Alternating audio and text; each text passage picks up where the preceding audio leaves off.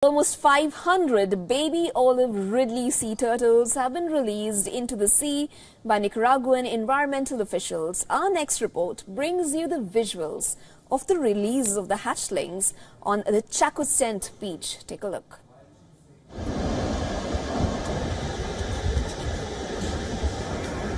The released baby turtles were born in hatcheries on this beach, located 82 kilometers south of Managua.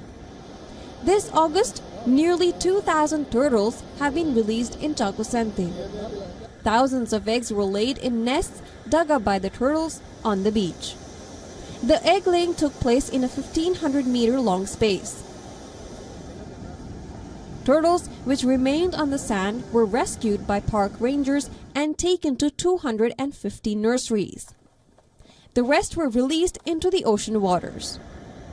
The nesting period of the paslama turtle eggs, also called olive ridley turtle, is between 45 to 50 days.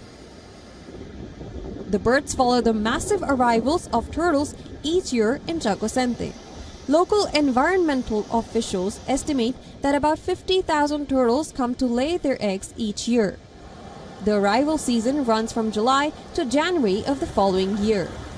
Most of the paslama turtles arrive at Chacocent beach, but specimens of other threatened species also arrive in smaller numbers, such as hawksbill, tora, and torito. The turtles were declared endangered in 2006 by the International Union for Conservation of Nature, and their hunting is strictly prohibited. Costa Rica and Panama are the other sites of massive arrivals of turtles in Central America. Bureau Report, WION World is One.